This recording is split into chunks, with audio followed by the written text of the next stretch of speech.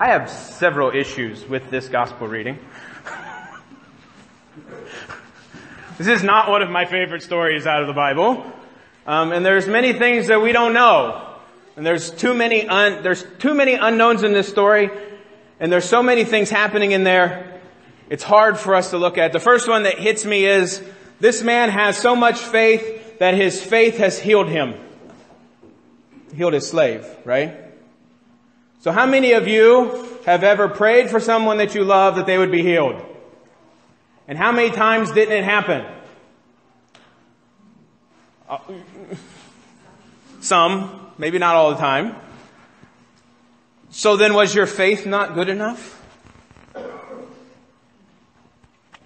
I've said this up here before, and for those of you who weren't here when I preached that sermon, no. The healing of your loved ones has nothing to do with how your faith is. It has nothing to do with the strength of your faith, the amount of your faith, any of that. That doesn't matter. That's one of the problems I have with this verse, because it makes it, this set of verses, because it makes it look like that if you have strong enough faith that no matter what you ask for, it's going to happen. There's a lot of other questions with this verse too. Like, how did this centurion learn about Jesus? Number one. Right? Because this centurion's in Capernaum. And was Jesus ever in Capernaum? We have some people going, yes, actually, back in Luke chapter 3 or 4, it talks about how he went to his hometown and they wanted him to do the things that he had done in Capernaum. And then after that, it expounds on what he had actually done in Capernaum. And it turns out that Jesus was in Capernaum almost every Sabbath, teaching in the temple and doing many wonderful things. So the people in Capernaum would have known about Jesus. They would have known who he was and what he had come to do and what he was doing in all of the world. So it was possible that this centurion heard about Jesus because he was coming to preach and teach in the synagogue that who built? Who?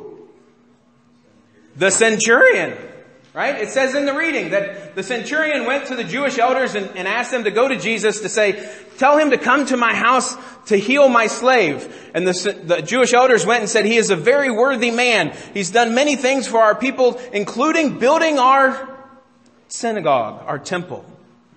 Why would the centurion build the temple? We don't know, but money. This is probably the bigger answer. Say it louder, Clyde. To keep the peace.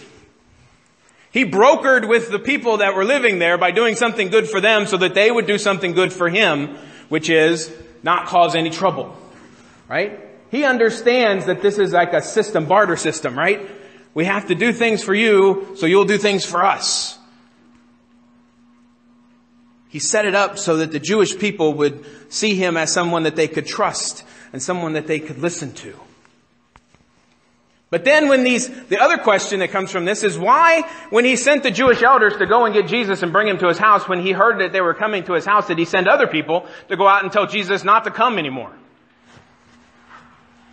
Alright, because that's what he does. First he sends the elders to go get Jesus because his slave is about to die, which is an interesting thing in and of itself, because slaves, as we think about them, were property and only property. And they were there to do the will of the master. And if they couldn't do the will of the master, what would the master do?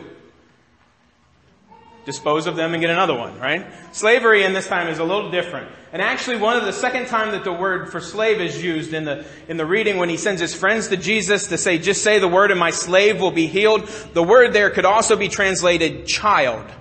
So this centurion felt for this slave as it was a member of his own family. It wasn't just an indentured servant, someone who was there to do his will and to take care of his house and to do things for him. This was a part of his household. He had feelings for this person. More than just, it's a piece of property. Right? The centurion actually cared for this slave. But why, when he sent the elders to go get Jesus to bring him, he sent other people out to go and say, don't come to my house?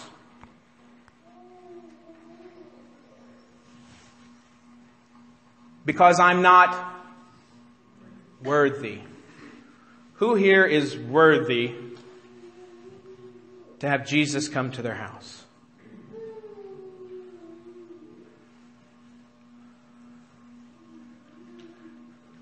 Why do you think you're not worthy to have Jesus come to your house? Is it because it's a mess? Because trust me, Jesus already knows that. Is it because he's going to see something that he shouldn't see? You don't have to. He's already seen that. Is it because of the person that you are and the things that you've done?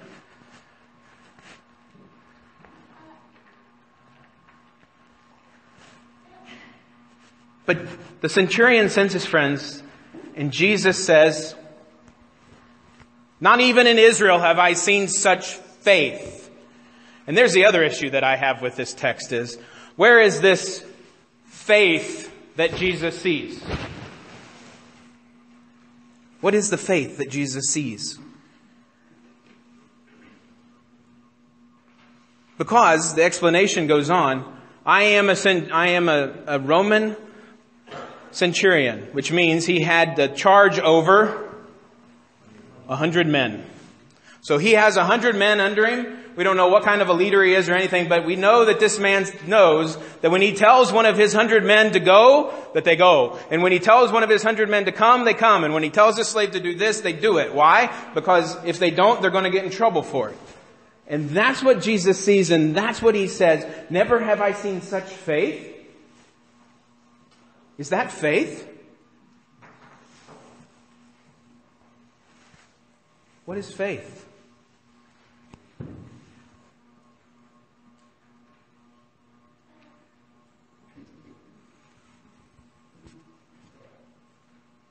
What is faith?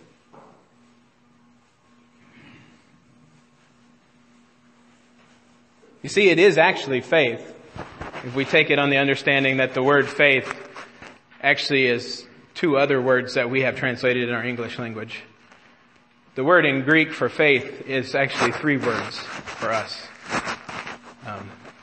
which have really different meaning, but were completely interchangeable in the Greek language. Jesus says, never have I seen such trust in all of Israel. Because the word for faith in Greek means faith. It also means believe. It also means trust. Because this centurion did know who Jesus was. He knew that Jesus had the power to command health and evil spirits. And that if Jesus said that his slave was going to be healed, that his slave was going to be healed. Because he'd heard the stories and he believed them. And he trusted that Jesus had this power. And he didn't believe that he was worthy enough to come to Jesus himself. So he sent those who could broker the relationship for him, and then sent other people to say, don't bother coming, just have it be said. And Jesus sees all of this, and he says, never before have I seen such faith. Never before have I seen such trust. Never before have I seen such belief in the power of what God has come here to do. And so here's the thing that we need to see from our Roman centurion this morning. Because he is the one who serves as a model of what makes someone worthy. Because what I really want to see is when I ask the question, who is worthy to have Jesus come to their house? Every hand should go up. And why? It was in one of the verses of the song we sang this morning, I think. Or no, it was in the confession. When asked the question, are you worthy for Jesus to come and visit? The answer undoubtedly in our own minds is no, because we're not worthy to have Christ come to us. But we are worthy because when we were dead in our trespasses, God made us alive together with Christ, nailing the record of our sins to the cross. And because of the fact that Jesus went to the cross, each and every one of us is worthy to have Jesus come to our house, to have Jesus come into our lives, to have Jesus be in party with us, wherever that may be. And the centurion shows us this as a model of what makes someone worthy because he has compassion for the sick. Someone in a position of weakness. He bridges the gaps between ethnic groups. He built the synagogue for them in Capernaum, and he's building a bridge and a gap to gap the divide between the Romans and the Jewish people. He seeks to benefit others, right? He wants his slave to be healed. He respects the convictions of others. He respected the fact that he shouldn't go to Jesus because he's not Jewish. He is humble about himself. He says he's not worthy to have Jesus come to him. While such attitude and actions can make us worthy before others, what counts before Christ is faith. The belief that Jesus has the power to do what is right and that he will do it. Right? The Jewish elders said that the man was worthy because of what he had and what he had done. Right? He was wealthy and he had done many things for them. But Jesus sees in him a trust. Jesus sees in him the belief in what Jesus has come to do. And that's what makes us worthy. You can listen to everybody else out there tell you that you're not worth anything. Because they tell you, right? You've heard it from other places. And we can tell it to ourselves. We tell ourselves as Lutherans, we're really good at telling ourselves everything we've done wrong. But here's the thing you need to hear this morning. And the centurion shows us how to do it. To look out for others. And to know and to trust in the promises that you've seen. Because if you ever question if God is going to be there for you, if God is going to uphold the promises, ask me, ask anyone else around you, look at the Bible. There are many of us here who can tell stories about how God has been there and will be there. And does it happen all the time the way that we want it to? No. But that's where our faith and our trust come in. To hold on to Jesus and know that he's always with us. Trusting in the promises that he's told us. Knowing that he alone makes us worthy. No matter what anyone else says or what anyone else does. God loves you because you are you. A unique creation made by him. And when he drops you, you will bounce just like the ball did. And he'll pick you back up and hold you in the palm of his hand because that's what he does. And his love is proficient and enough for each and every one of us. So you are worthy.